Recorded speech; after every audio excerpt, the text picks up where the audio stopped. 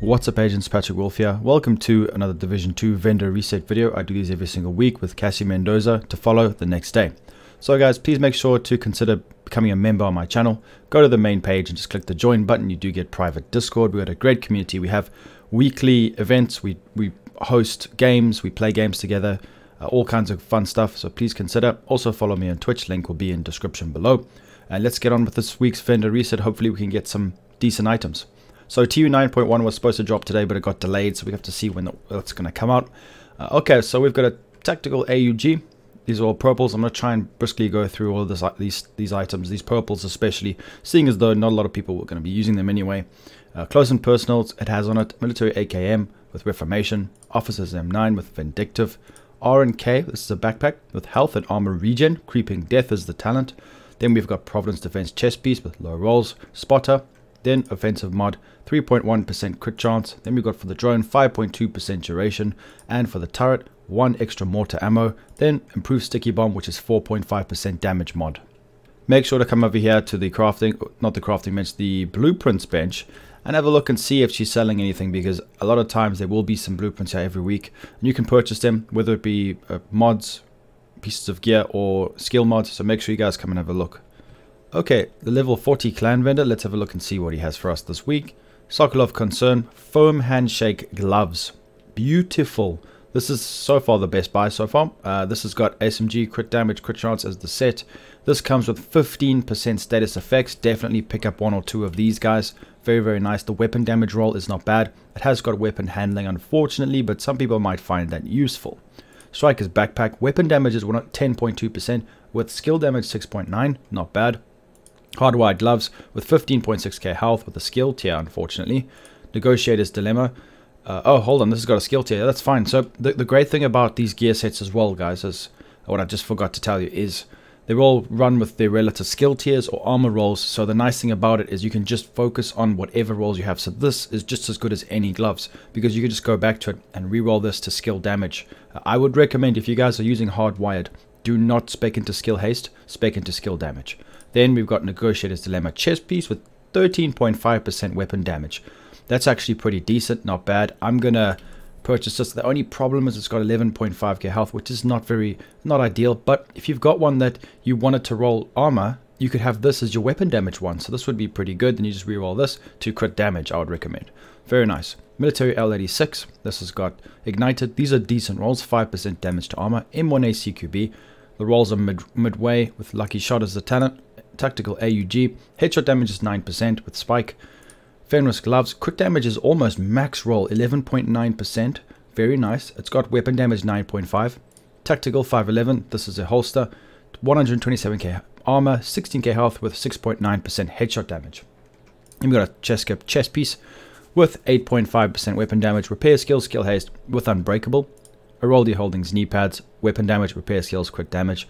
Utility mod with 9.9% skill haste, not too bad. Carbon fiber, which is 6.1% duration for the turret. Offensive mod, 7.3% weapon headshot damage, which could be good. If you guys don't have this mod, buy a few. Then we got Gaffer Tape, which is 6% armor repair for the drone. Very nice. Decent items from this vendor. Definitely come and buy this firm handshake and the Negotiator's chest piece. There's a few other good items that people may find useful. Let's move on to the next vendor. The Theater Settlement. Let's have a look and see what he's got for us. Tactical Super 90 SBS with Preservation.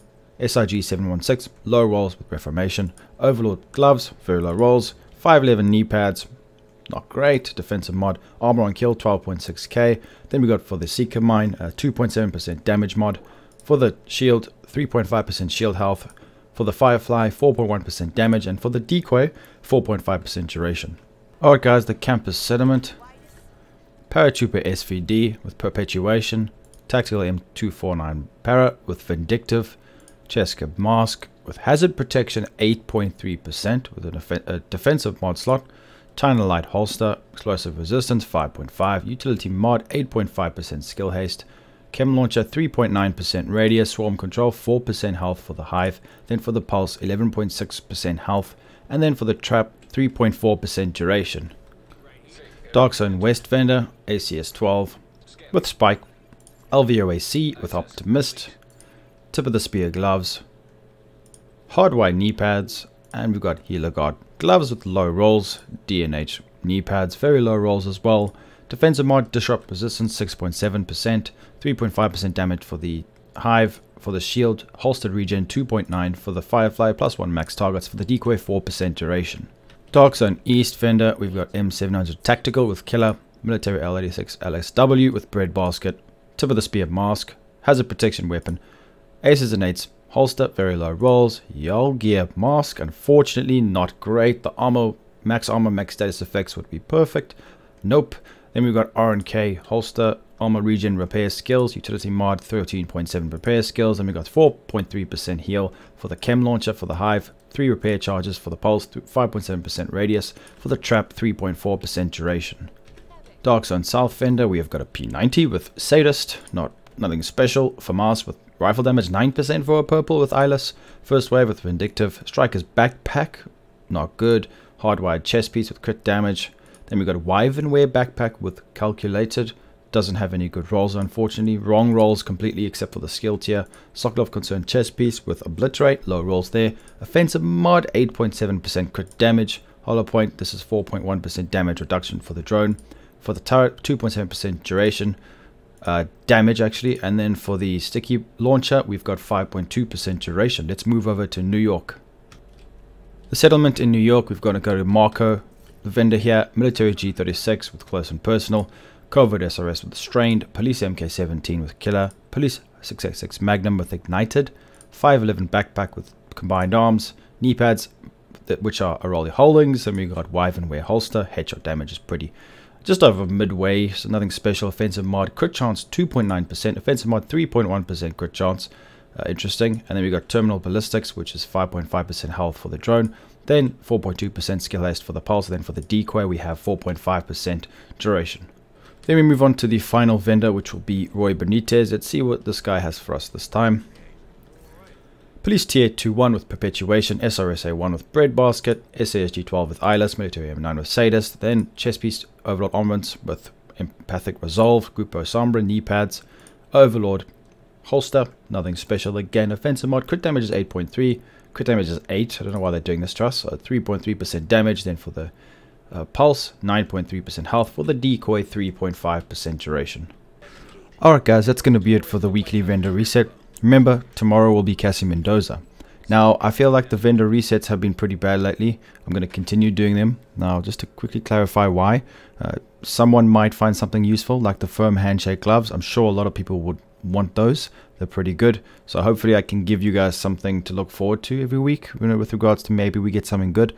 I feel like they might be buffing it very soon. I have been sending requests, and hopefully we will be getting some changes, because credits are kind of pointless right now. As you guys can see, I have quite a lot of credits and I don't think I'm ever going to spend them. I never see myself spending them.